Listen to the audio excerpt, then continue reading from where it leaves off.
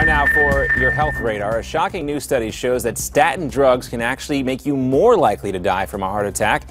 That study found that to lower a person's cholesterol levels, the higher the risk of dying is in the period following a heart attack, or something like that. Scientists have identified a key protein that may lead to the development of Alzheimer's. The researchers say the breakthrough could provide a new drug target for dementia patients. And new research shows Ebola can linger in male survivors up to 9 months after initial infection. The study of close to 100 men in Sierra Leone shows the risk of infection seems to decline over time.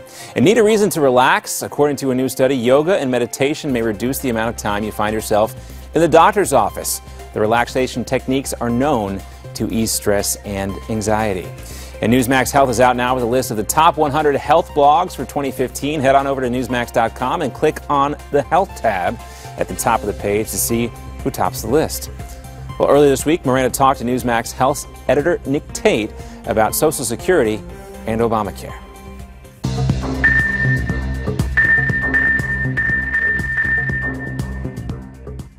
65 million retirees and other Social Security recipients woke up to some bad news this week. For the first time in 5 years, their annual benefits will not be raised.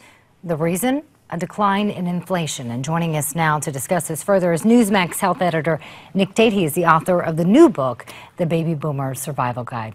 As always, good to have you here. So what does this mean for the many people in our country who are on Social Security? The bottom line, less money to live on. Now, the problem is that seniors don't really benefit from the drop in inflation the way that most Americans do. Seniors, for instance, gas prices have been down about 30% in the last year. Well, seniors don't commute. They don't work. Many of them are retired. So they're not really seeing the benefits there. But at the same time, their medical costs, as everyone's medical costs, have been going up, in fact, eating a greater share of their spending and their budget. So at the same time that they're paying more for health care and other kinds of costs, their Social Security benefits are not going to rise, and that's going to catch a lot of folks, I think, in a kind of financial bind. Will this affect Medicare premiums at all? It will, in fact, affect Medicare premiums. Not only does that low increase, the cost of living increase usually covers the increasing costs for Medicare.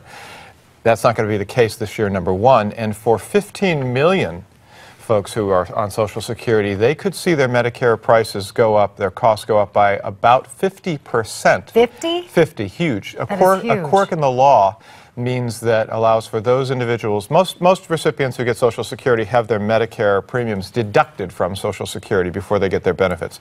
But those that don't are not protected from that benefit, and they could see their costs go up by as much as 50%, according to the administration, as well as those who are on higher incomes and other individuals. It adds up to about 15 million Americans. So unless Congress takes some action to help, we could be seeing millions of older folks who are in some serious trouble. I see some calls being made right now. Let's talk about open enrollment now for Obamacare. That's just around the corner. That's what right. can we expect? Well, we're going to, again, it's not just seniors who are paying more for health care. We're all paying more for health care, largely to fund the Affordable Care Act.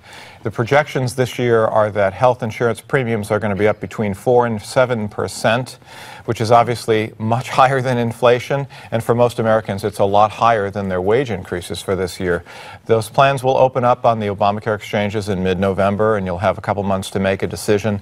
But the expectation is this is not a free health care program. Affordable Care Act, despite the name, is making health care less affordable for lots of Americans. Tate, always good to have you. Again, the name of the book is Baby Boomer Survival Guide.